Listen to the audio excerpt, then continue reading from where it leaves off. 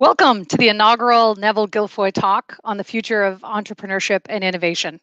Let's set the stage by acknowledging that we're at Dalhousie University, which is located in Mi'kma'ki, the ancestral and unceded territory of the Mi'kmaq. We're all treaty people. I know that some of Neville's family and friends are here in the audience, and I understand that some of you have donned a bow tie in his honor, so a very special welcome to you. Let me turn it over to Don and Jim Mills, both of who are our MBA alumni, to give the formal opening to today's event. You'll notice that while we're all used to technology, there's still some glitches even in kind of platforms like this where we've had some practice. So don't be alarmed if you have to turn up your volume a little bit to be able to hear them.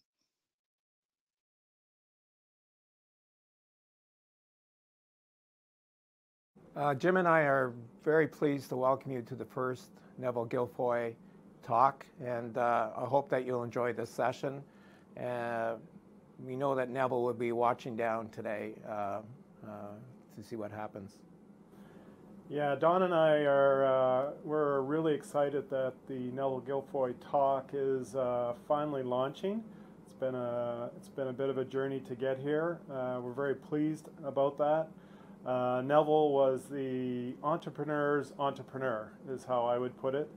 And you know, he did so much for the business community during his lifetime. Obviously, he was the publisher of Progress, very successful magazine for many, many years in this region.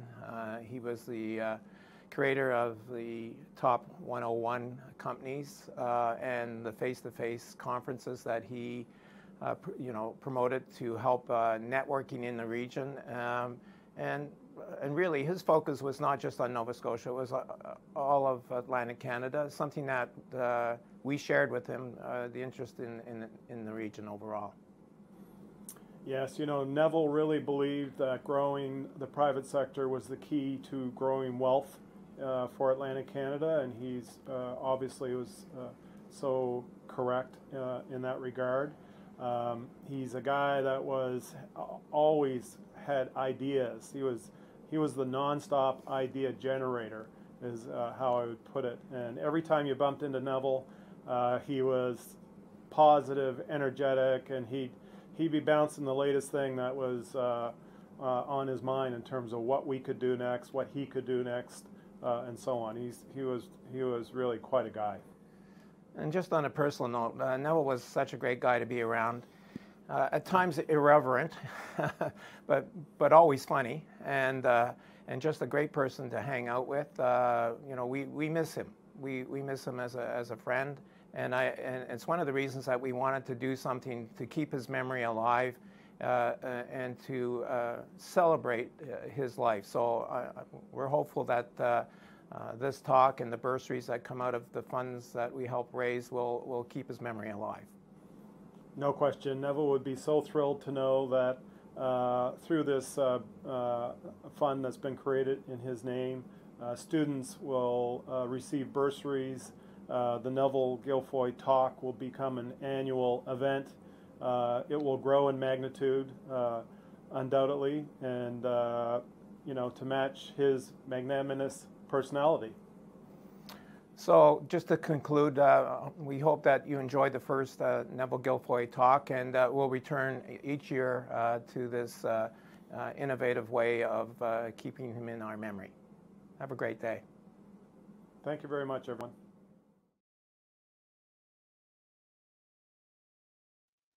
Thanks, John and Jim. That was great. It's nice to get that kind of personal opening, I think, for the session today. And now I'm going to introduce you to each of the panelists. Let me start by asking Tom to tell you a bit about himself. Hi, everyone. My name is Tom Hickey. I'm originally from Glace Bay. Graduated from Dalhousie Engineering a few years ago, many more than a few. I had the benefit of going to the face-to-face conferences, and we'll talk about that a little, but it was a big help to me in my first few years in business. I guess to define myself, I'd say I'm the startup guy. I've done 23 startups since I've left university. I've ranged in business from safety, which was my first one. I sold that in 2012 and ended up with 26 locations across North America and about 900 employees. But from there, I was into road construction and still am, land development, refrigeration, medical clinics. The list goes on. The only thing I'm addicted to, I think, is variety in my business. Anyway, that's a little about me. It's really happy to be here. And I think if it was done a little later in the day in honor of Neville, I would have had a martini to cheers things off, but it's a little early for that. Thanks, Tom. Let me ask Matthew to come and say a few things about himself. Thanks so much, Kim. Hi, everyone. Matthew Martel. I'm the Chief Operating Officer at the BBI. I'm also a Dalhousie management alumni and currently sit on the faculty's advisory board, which has been a wonderful experience so far. I'm extremely passionate about entrepreneurship, particularly entrepreneurship as it pertains to underrepresented founders. And some of the work that we do through the BBI is really where we're shifting the economic needle in the Black community through training, mentorship, entrepreneurial services. And really, we're celebrating our 25th anniversary this year, and we're really just continuing to scratch the surface and make significant impact in the community. So hearing Tom's stories about Neville is great, and even since being asked to do this talk, I've heard so many great stories that I feel disadvantaged to have not had the opportunity to meet him. But I have a strong feeling that through today, I'm going to hear even more stories about the things that he's done and the lives that he's touched. So I feel extremely grateful to be able to be a part of this today. Thanks. Thanks, Matt. I feel like we're in the same boat, so we'll be educated today together. Julia, why don't you come and say a few things about yourself? Hi, Kim. Hi, everyone. Thanks for having me. Thanks, Dalhousie and Jim and Dawn and Neville's family for offering this stage to talk about innovation and entrepreneurship. I came to Nova Scotia because I was told this is where you need to be the best. So I was a come from away, came for the sport of canoe kayak. And after retiring at the age of 24, I decided that I would go into business, and really it was brand new. I had no experience, no connections. And it's funny because Neville was there from the beginning for me. And it's really incredible when you're given a hand up early on. And so I'm so thrilled to be here today to talk a little bit about that. So I've owned and operated 4 tech startups.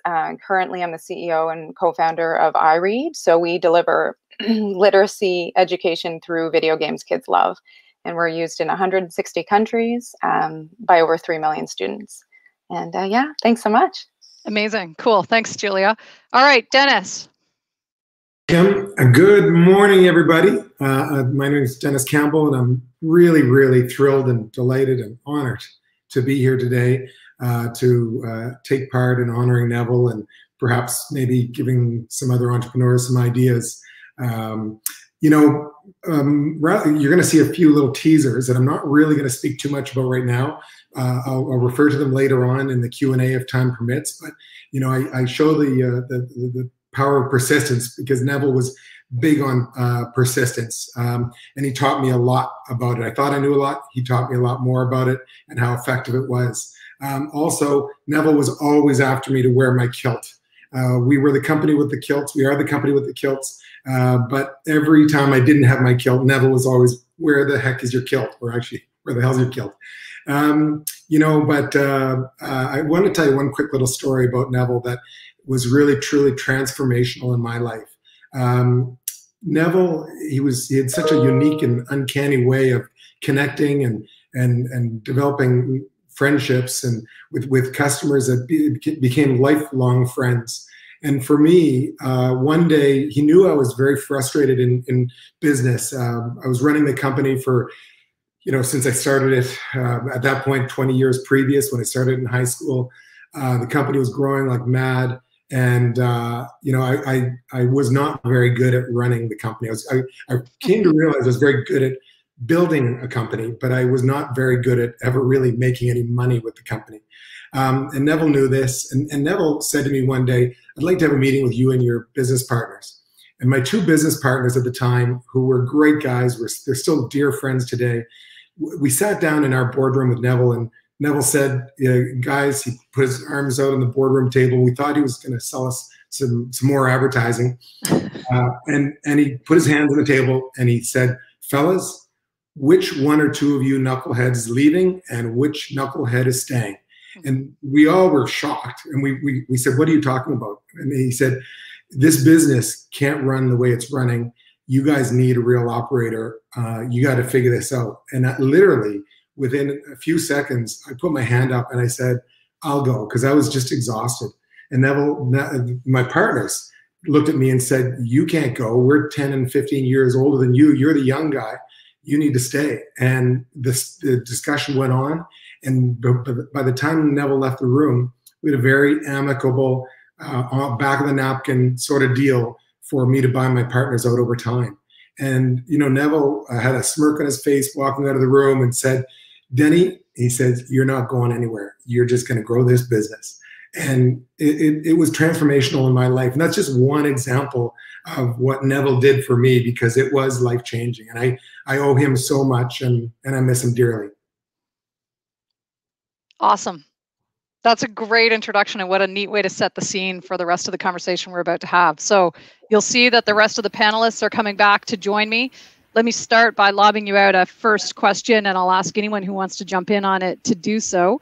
You know, it's clear from the introductions that you've offered that Neville was an innovative person and an amazing mentor. Maybe I'd ask you to tell us a little bit about the importance of innovation in kind of an entrepreneurial activities, and if you like, a little bit about some of the important drivers of innovation-focused businesses. I can take that, Kim. Just take. Thanks, Julia. I've thought a lot about this question, and there's so many things that make a successful, innovative business. A lot of things have to go right, but I think two main things that I think Neville actually reflected really, really well. One is being really bold, being globally minded about what you can do. And he always looked at Atlantic Canada as being a pocket of real excellence, whether you're talking about oceans or innovation or whatever it was.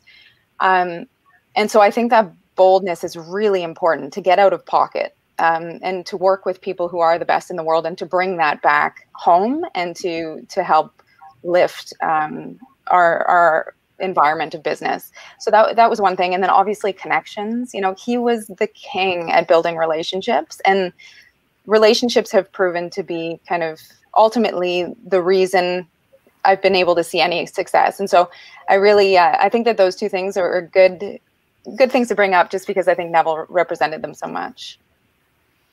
What about you, Tom? Really interesting question. And I thought about the question a lot too, so I'm going to start early and end up late.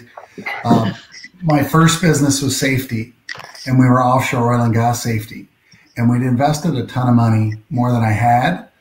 So thanks to the banks at that point, in growing the offshore industry for ourselves, to find out that they didn't hit any more gas offshore Nova Scotia. So with respect to innovation, we hired a bunch of MBA students.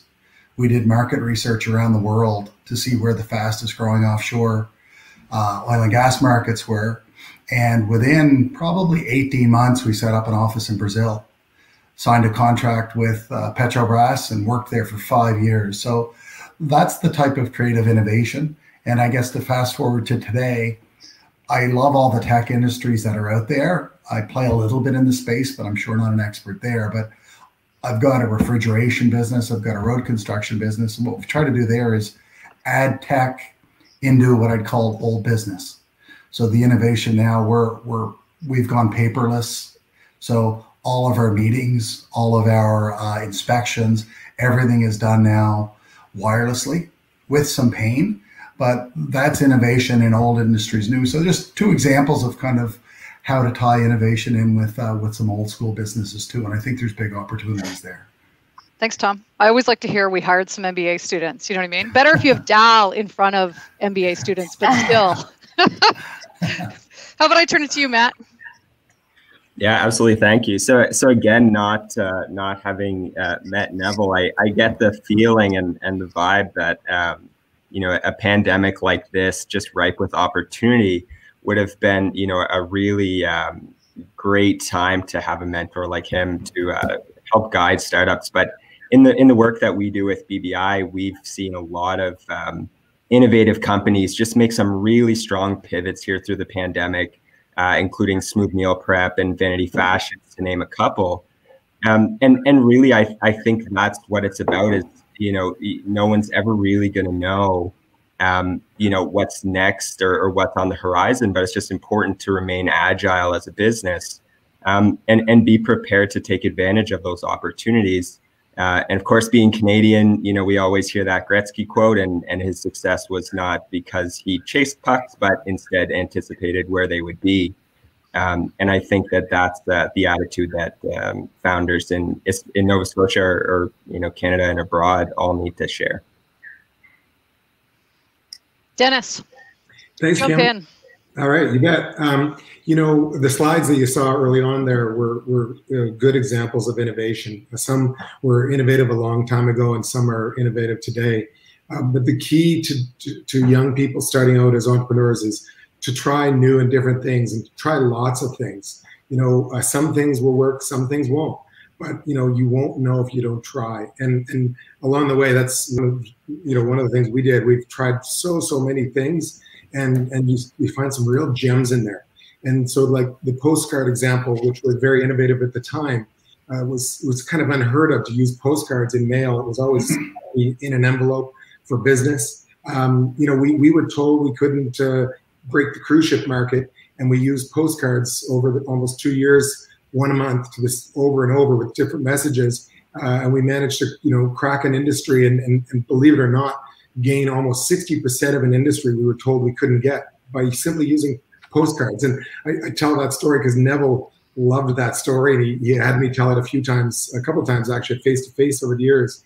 But the other two things that you saw there, send out cards. There's lots of online card systems. But that one, I sent Lori a card that she'll get actually today or tomorrow. I sent it a week ago from my iPhone and with my own handwriting, because my handwriting is in the system, and it's customized with Neville's great face and and a really nice message. And the other one was you can print a message on a Guinness beer, and so you saw that I printed Neville's face on a Guinness beer at the Old Triangle.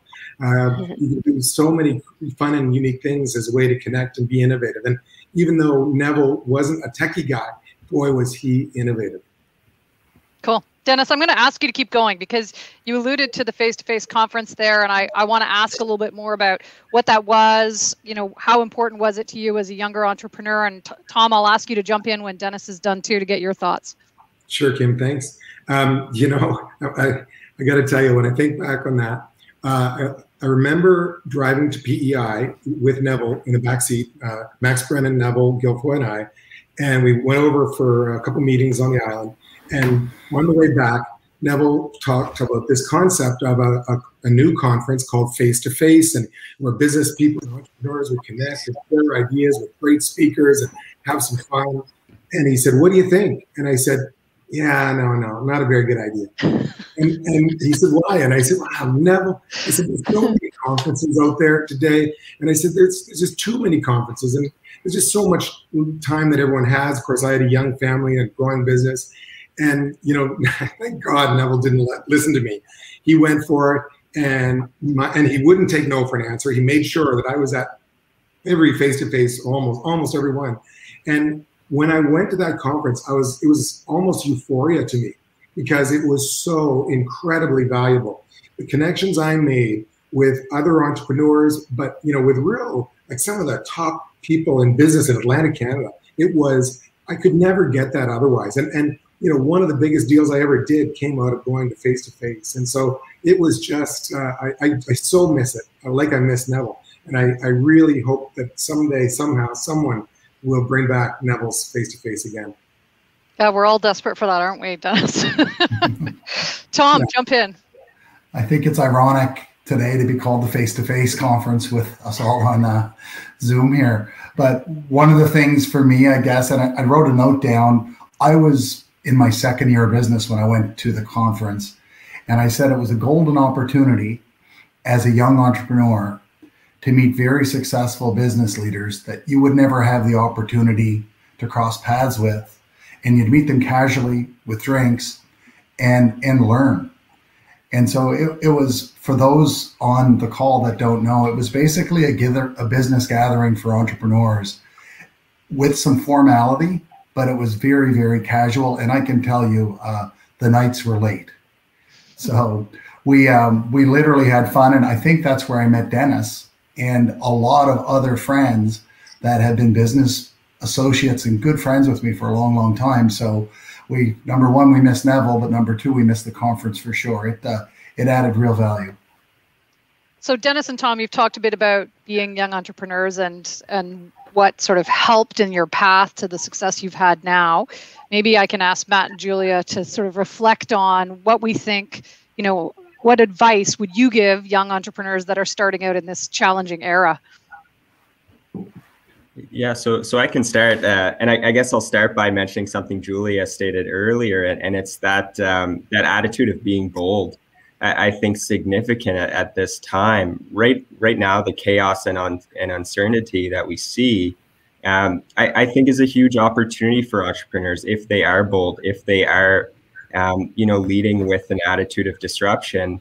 We're seeing significant retirements. The timelines have expedited opportunities for young people to purchase businesses and just add a layer of innovation into a business that maybe has been traditional for a little bit too long is significant, and recognize that we're probably not going to go back to the old ways. We hear the new normal every single day.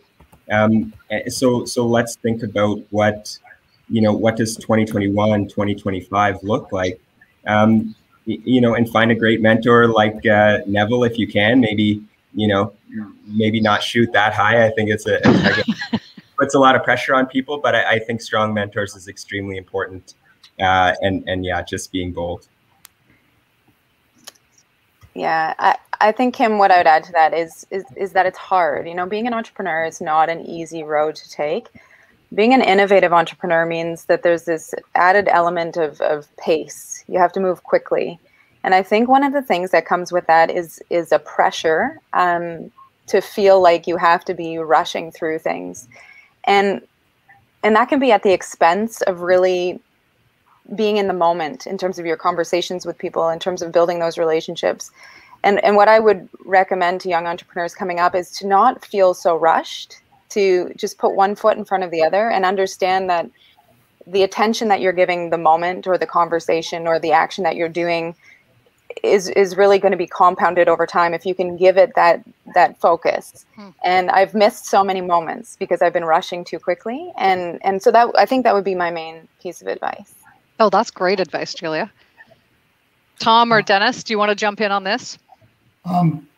Julia, just to your comment, I guess it's mirroring it almost. The one comment I say for people starting out is do your homework. Get your research done. It's so, I don't want to say easy today, but there's lots of opportunity to become entrepreneurs today, which is great. But before you jump in, do your homework on what you're going to get into. Make sure there's a market for it. Study it as hard as you can. And I think the second thing I would say, with so much talk about mental health, if you can't, or if you have challenges with stress, think really hard, because it's not easy and it's a high stress job. And so I put that out there just as a cautious reminder for folks that it's stressful. So if you can manage stress, go for it. If not, you really want to think hard about it. Dennis. My advice would be, when you're feeling down or lonely as an entrepreneur, because it's extremely rewarding, but you don't get to the rewarding without some lonely times. And when you're feeling down and lonely as an entrepreneur, do not listen to yourself, because your inner voice can often talk you out of some great ideas or talk you down about, what you can or can't do. And so, I like to say, speak to yourself or speak to others when you're feeling down to get that energy and power to make sure you don't talk yourself out of good ideas or good direction. I literally talked myself out of kilted tour guides. I thought, it must not be a good idea, because if it was, someone would have done it by now. It was the 80s. All the good ideas were taken, or so I thought. So as strange as it sounds, speak to yourself. And like sometimes if you ever see me driving down the road, sometimes I'll be singing, but sometimes I am just speaking to myself and I'm talking to myself like a positive coach saying, Campbell, you can do it. And crazy as that sounds, you have to speak to yourself. So let me ask Julia, you said something interesting in your introduction when you talked a bit about coming to the region to pursue excellence. And I think that's a great narrative, and I want to hang on to that and have us think a bit more about that, because, you know, one of the things that culturally sometimes that frustrates me about the Atlantic region is, you know, a kind of apprehension about being great or about sort of singing some of the fabulous things of the region. So can I ask anyone who wants to jump in to talk a little bit about you know, why entrepreneurship matters in the Atlantic region? What is it? What are entrepreneurs bringing to the region? Sort of talk a little bit, connect a little bit the story you've been threading out about the importance of entrepreneurial thinking, entrepreneurship, innovation, and root it in, I guess, the Atlantic region conversation. I'll take it quickly, just because I started that. I was shocked that there was any attitude that we weren't the best in the world when I came, because I was told. Actually, I was told Dartmouth, Neville, Dartmouth was the place to be if you want to be the best in the world. And so when I understood later that there was a bit of a culture of maybe not feeling like we were the best in the world, I was just shocked. And I've seen it so many times in so many industries here that we really do we punch above our weight, and we have to be so proud of that. Getting ready for this talk, I was watching some YouTubes of Neville speaking at conferences down in Bangor, Maine, and he was unapologetic. Like, it was beautiful to watch that passion about this place and about what was happening. And Tom, he had done his homework. He knew what everyone had done with specificity, and he could tell those stories so beautifully. And I think we should all be doing that. We all need to do that for one another, because there's so many amazing things happening here. Dennis, do you want to jump in? Yeah, thanks so much. You know, Neville, as Julia said, Neville taught us so well about how to think of Atlantic Canada. You know, some of you would remember he talked about Atlantica, and that's all becoming one and being so much more powerful. And I truly believe someday, maybe not in our lifetime, but someday it will happen. It should happen. But you know what? Small business and entrepreneurship, it's the lifeblood of Atlantic Canada and our economy, and that's our communities. And that's why it's so important that each one of us who are entrepreneurs, you know, just go for it and make it happen and do it with that positive attitude that we are the best in the world, because we are. Cool. We're going to take a couple questions from the audience, but before I do that, let me see if either Matthew or Tom wants to jump in on this. Sure. I you know, it's a tough one to not want to make a comment on. I absolutely agree that you know, Nova Scotia is the best province. I grew up in Cape Breton, you know, and I think one of the things for me was feelings of needing to, you know, step away for bigger opportunities. So every time that I see, you know, significant opportunities here in the province, it's extremely motivating to know that, you know, I can stay. You know, peers can stay, and even future children, future generations are supported here as well. Great. Go ahead, Tom. Sorry. No, I'll just chime in for you there, Kim. I guess for me, one of the things that was coming from Glace Bay, I think the idea of success to me in Glace Bay was different the further in other places as I got the benefit of traveling. And I just think for new entrepreneurs, it doesn't matter if you're in LA or if you're in New York or Toronto or Alberta, that can-do attitude it not only has to exist, but it's real. And I just think you need to own it. Don't let that be a barrier. It's not. You can grow, like you said, we worked in Brazil, Kazakhstan, Russia, all over the world. And it started right here in Halifax. Okay. I'm going to turn to a question from the audience. Maybe you can, oh, there we go. Look at that. What's a mistake you made or an unexpected challenge you encountered as an entrepreneur, and how did you overcome it? So thanks, Beatrice. I'm always reluctant to put someone on the spot. You know what I mean? Especially on an unexpected challenge. Are you ready? Who can I impose on this one first? Maybe I'll put you on the spot, Dennis. Go for it. Well, I tell this one because this is one that Neville would often ask me to tell if we were out having a couple of drinks with new people that hadn't heard it. But he'd say, Dennis, tell the story of when you found out that you were actually a pimp. And I won't go into great detail about that. It wasn't very fun at the time, but after the fact, it was funny in the fact I inadvertently hired a prostitute to work for us as a tour guide. And Neville thought that was the funniest story he ever heard. And so he said, technically, Campbell, you are a pimp. It was a challenge, but we overcame it. It wasn't fun at the time when I realized what had happened, but you get over it. Dennis, I'm not going to be able to top that one, but I don't mind jumping in. I would say one of the biggest ones for me is most of the businesses I get into with partners.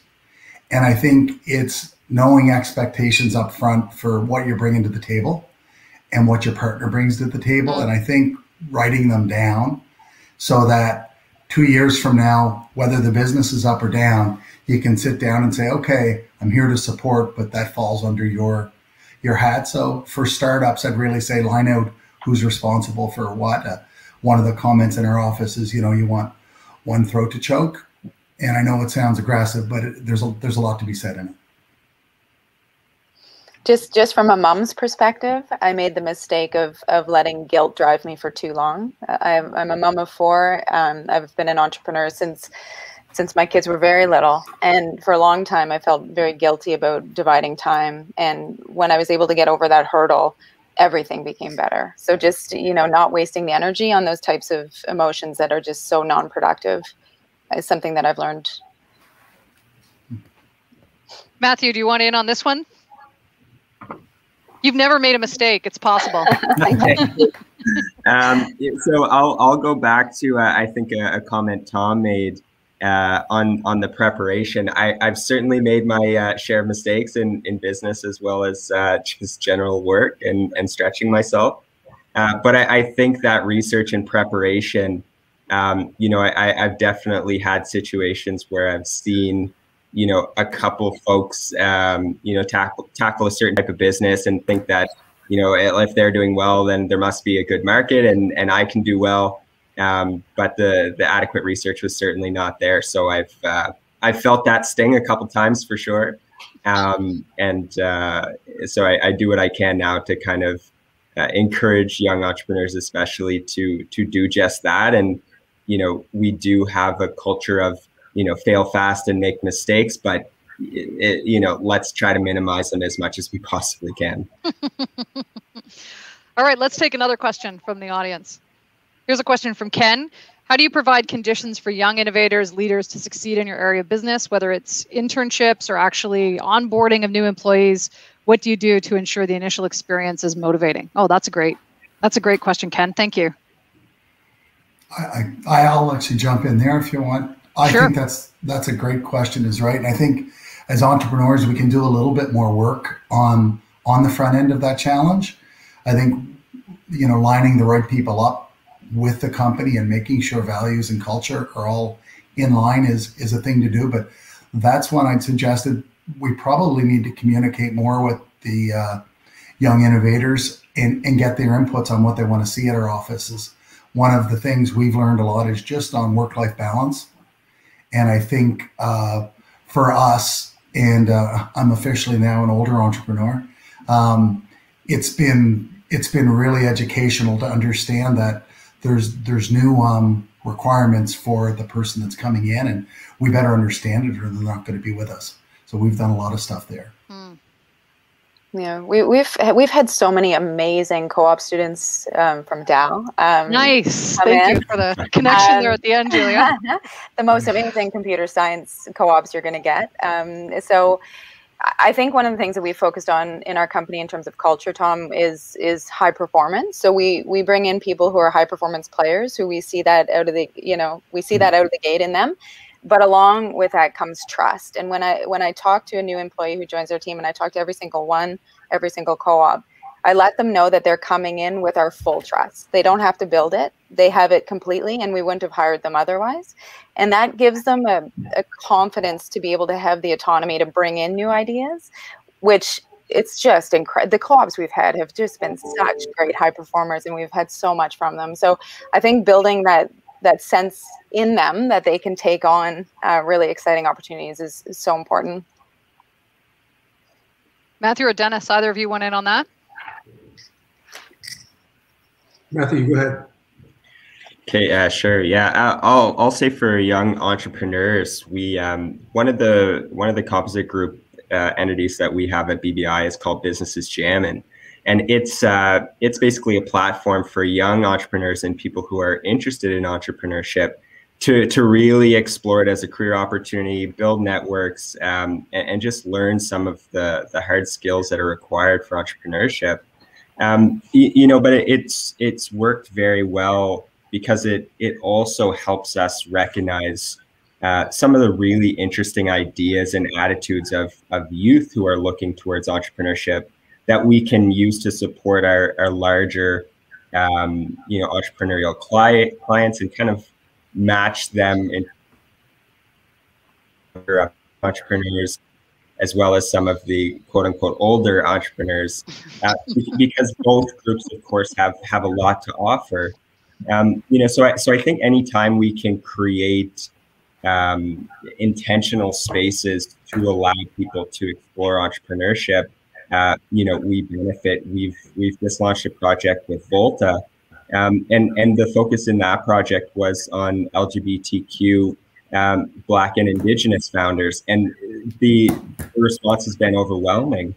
And it just goes to show that there's such an interest in having that space and having that safe place to really explore that as an opportunity. So the more we can do that, I think we'll be much better off. I'm seeing huge improvements in the province, but we certainly can't stop here. Awesome. Thanks, Matthew. We've got time maybe for another question from the audience. Dennis, while they put it up, do you want to weigh in on that last one? Yeah, sure. As an entrepreneur, we have a very entrepreneurial culture internally, and when we onboard co-op students, we explain to them that's an important part of our culture. And we've had many co-op students, many great Dal co-op students as well, that actually have ended up becoming longtime employees. We pride ourselves on a great corporate culture, but being entrepreneurial, we encourage them, if they want to go out and become an entrepreneur, we'll help them do that. And that's happened. We've had several co-op students become entrepreneurs. They get excited about it, and they become great partners and suppliers of ours over the years. And it's really neat to see that microcosm happen, and to be part of fostering these young entrepreneurs become really experienced entrepreneurs. Yeah. All right, here's a question from Aftab. As entrepreneurs, when do you make the call to go to the overseas market? It might look good, but there's major liability issues. I mean, Tom, why don't I put this on you first, since you've raised a few of them, and then Julia, see if you have reflections, and then open it up to Dennis and Matthew if you feel like it. Sure. I could kind of bounce back to one of the questions too, which was about mistakes you made. So I actually worked a fair bit overseas, Saudi Arabia, Doha, and Russia, Caspian Sea, mentioned Brazil and Mexico. And I think the first thing I would say is confirm the market is there. So make sure there's something you're providing that isn't already there. Because if there's someone locally doing it and they're doing a really good job, you might think it's a good idea, but it's a big investment. That would be number one. Number two for me would be back to doing your homework. Understand the culture. I think coming from Glace Bay and moving to Halifax, there was a culture change. And so culture is real, and you just have to respect it and understand how you fit in. One of the things we missed on our research in Brazil was corruption. And when we were down there, it was rampant everywhere.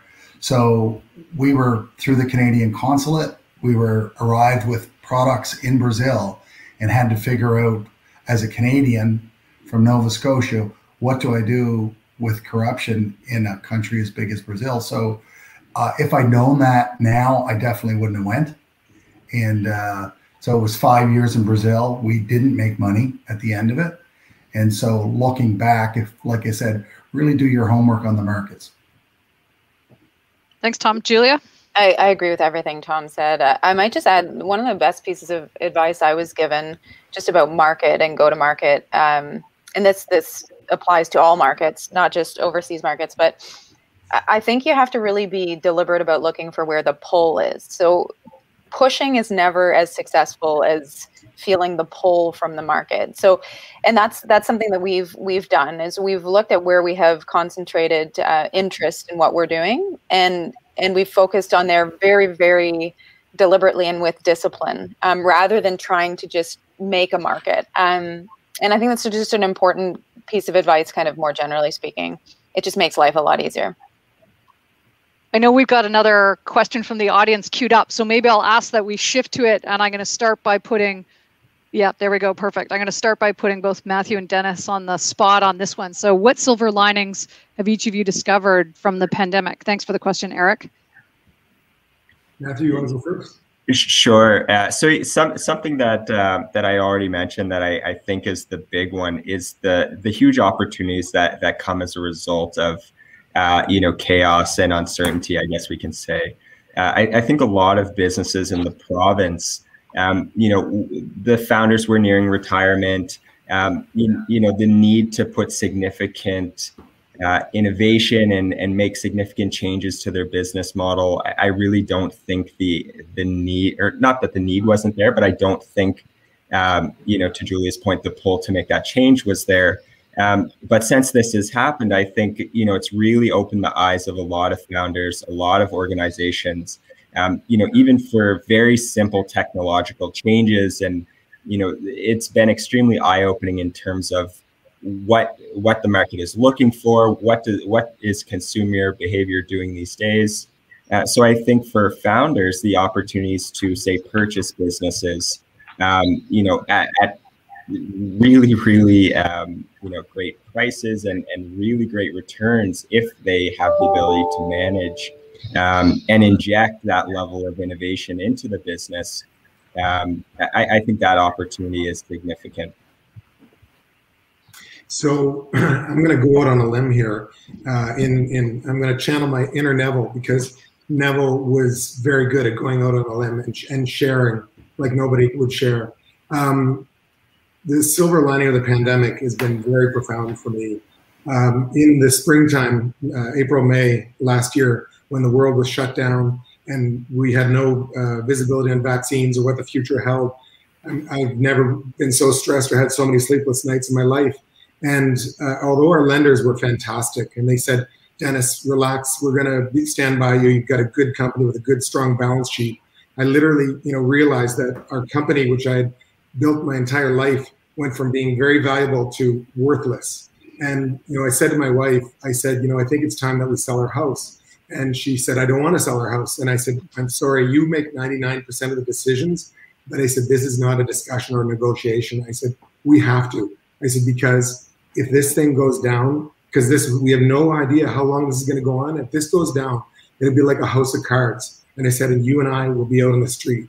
And I said, I'm just so thankful that our kids are now in the early 20s and they don't depend on us. But I said, we have to do something, because I said, my name is tied to many millions of dollars and our company is worthless. And the incredible thing, our bankers were true to the word. We've been able to, with a lot of effort, secure the company for the long term. And we're now ready.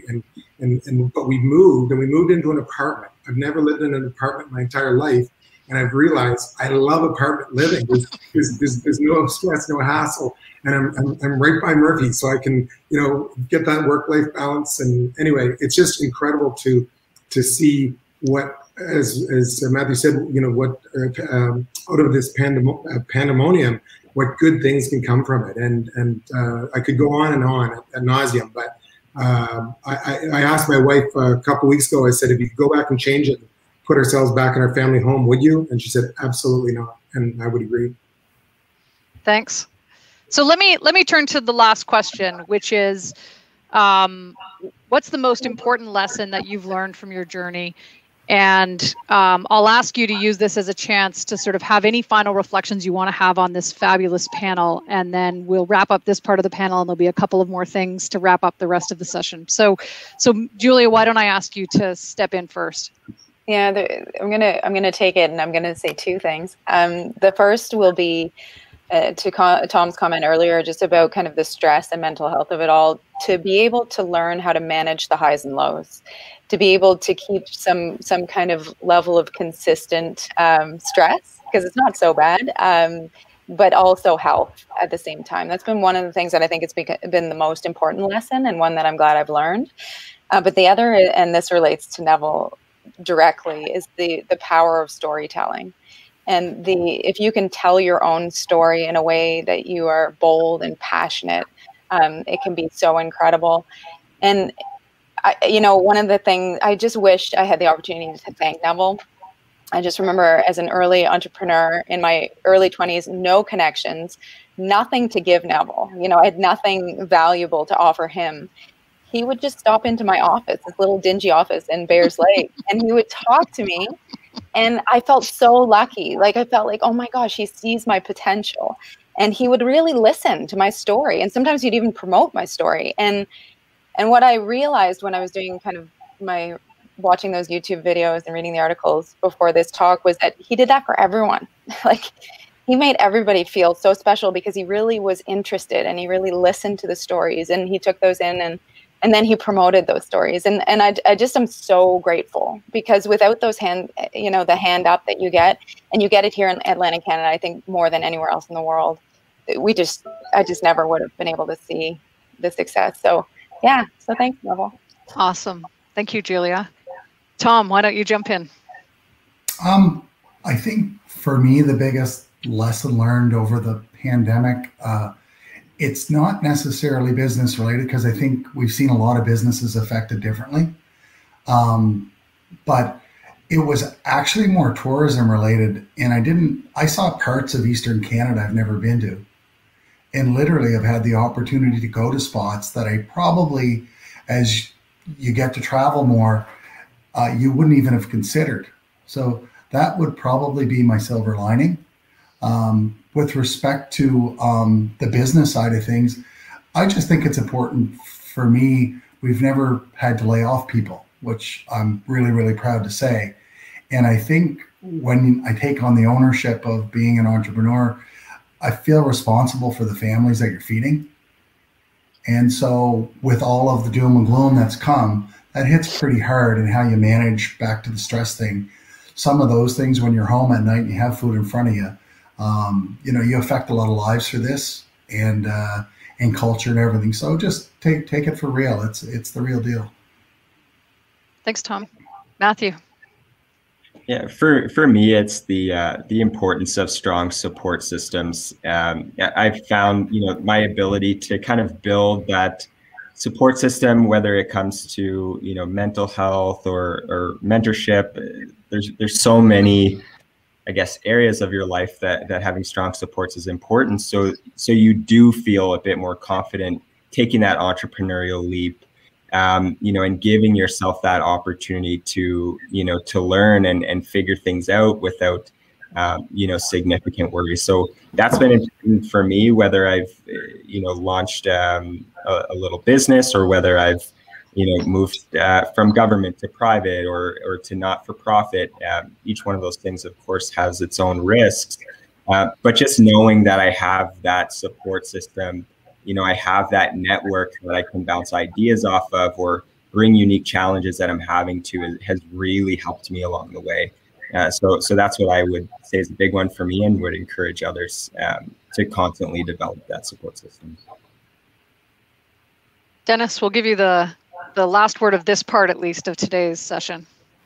Thanks so much. What I've learned is the absolute severe or significant importance of treating people well, really, really treating them well, and have fun along the way.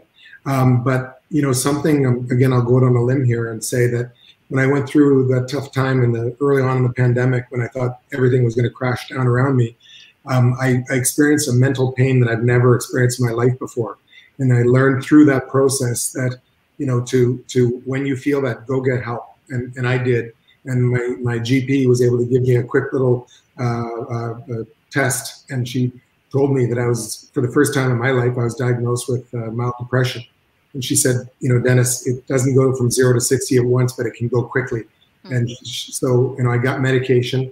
It was a new medication that, was amazing. And within 5 days, I started to feel like my old self.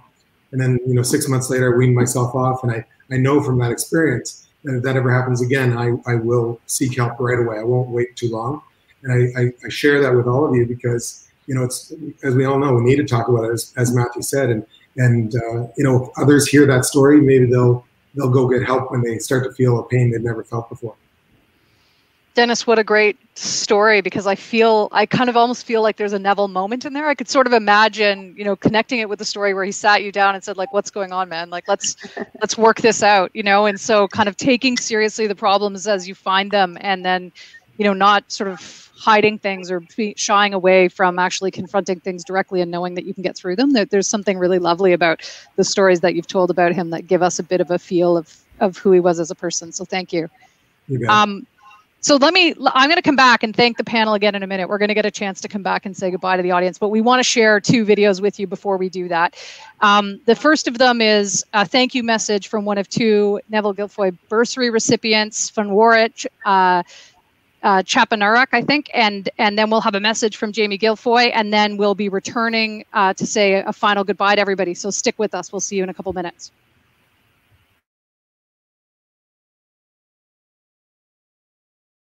Hi, my name is Pamrit Chapanuruk. I'm currently a second-year management student at Dalhousie University. I'm pursuing 2 majors right now. The first one is entrepreneurship and innovation. The second one is the economics. With this financial support, I think it's very helpful to me and my family. Since during this pandemic situation, my family have been through a lot of tough situation. So with this financial support, I can focus more on my study and less of family financially. And lastly, I'm very grateful for the financial support, and I will keep up my good work for the rest of the year at Dalhousie. So thank you.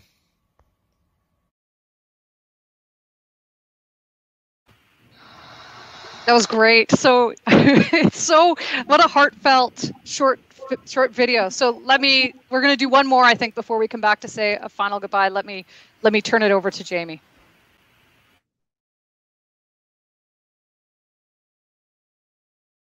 Hi, I'm Jamie Gilfoy. I'm the president of Aquatex Translation Services and Neville Gilfoy's son. On behalf of my entire family, I'd like to thank everybody involved in making this amazing event a huge success. It's really a true honor and a privilege to see Neville's legacy preserved and carried on like this. Neville and I both graduated from the Dal Arts program and probably spent a bit too much time goofing around in the sub during that time. I worked at Progress for many years before taking the leap to start my own business almost a decade ago. Neville mentored and inspired many people, myself included. I'm quite sure I wouldn't have become an entrepreneur if it weren't for Neville. He loved Atlantic Canada, and he really believed that it was possible to succeed and grow here in the region without having to leave. So I'm pretty sure I was supposed to talk about how much this event means to my family today, and to be clear, it means more than I could possibly explain to all of us. Really, it's huge. But in a classic Neville move, I'm going to go off program here today and instead tell you 3 lessons that I learned from Neville in the many years I got to spend both living and working with him. So the first thing is that if you have a dream, you have to go after it. Neville didn't have a business education. He didn't come from money. He didn't really even have any money. And if we're being honest, he didn't even do particularly well in school. But he had a dream. He was focused. He believed, even when no one else believed in him. And even when all the odds were stacked against him, he just knew that this is what he had to do, and he kept pushing. And it wasn't just some big magical thing that happened overnight. It really, I think, boiled down to more constantly pushing, taking one step at a time, and just going forward. And really, he did big things, and he impacted many people's lives. And you can too, but you just have to go for it. Throw those papers away. Number 2, you're going to get knocked down. You're going to experience setback, loss, failure, defeat. But it doesn't really matter. It's all about how you get back up. And it's not to say that you have to feel good about it. Life is going to be very hard sometimes. And I think that all you can really do is try to come to grips with the situation, accept things, try to move forward. Ride the waves as they take you. At the end of it all, though, you have to pull yourself together. You've got to find it deep within yourself to get back up, keep pushing. The only real defeat is staying knocked down. And this brings me to number 3. And I think if I had any piece of advice to give to anybody, anywhere, for anything, is that life is very short. All the people and the things that you love and care about and maybe even take for granted are eventually going to go away. And as hard as it is to say, none of us are going to live forever. Now, this isn't a doom and gloom message. In fact, this is inspiring to me. I think it's motivating to keep this in the back of your mind when you wake up, because there's so much time and energy and emotion wasted on things that just don't matter in life. And if you can keep in mind that, this is the time you got, you may be able to better spend it. So make time for the people you care about, do the things you love, play the cards you've been dealt, carry your head high, and make the most of this time that you have. Because we all only get so many days in life, and the big question is, what are you going to do with yours? On behalf of my entire family, thank you so much. This is just a tremendous honor. Neville would be ecstatic to see this happening, and I encourage you all to go do big things, keep your head held up high, and try and have some fun while you're doing it. Jamie, that was so great. I kind of feel, I don't even want to say goodbyes and thank yous at the end. I want to just leave it there. But let me say a few concluding things. So thanks to our amazing interpreter, Karina, and to our awesome backstage crew who've worked really hard to launch this inaugural Neville Gilfoy Talk on the future of entrepreneurship and innovation. Thanks to everyone for sharing your memories of Neville in the chat. What a great, we'll have that captured, and that will give us something great to go back and revisit. As Don mentioned in his opening, this project has been some time in the making. So we're so excited that we were able to get this launched and to spend some of this morning with you. You'll see a banner there at some point about the Neville Gilfoy Bursary and Entrepreneurship and Innovation Fund that's been established to provide financial support for Dalhousie business students studying entrepreneurship and innovation. And we're really excited to be the host of that and to be curating that part of his legacy. I'm really grateful to everyone on the panel for sharing your insights and your stories from the heart this morning. I think it made it a really special inaugural event. And I feel like this was such a wonderful opportunity for us to celebrate and remember Neville. And for some of us, Matthew and I in particular, to feel like we got to know him a little, which is a hard thing to do in an hour on a Thursday morning. And so I'm really grateful for people for sharing with us that kind of texture of the man. I hope everyone has a great rest of your day. We're going to meet again next year. And so I'll look forward to round 2 when we're able to do that. Thanks, everyone.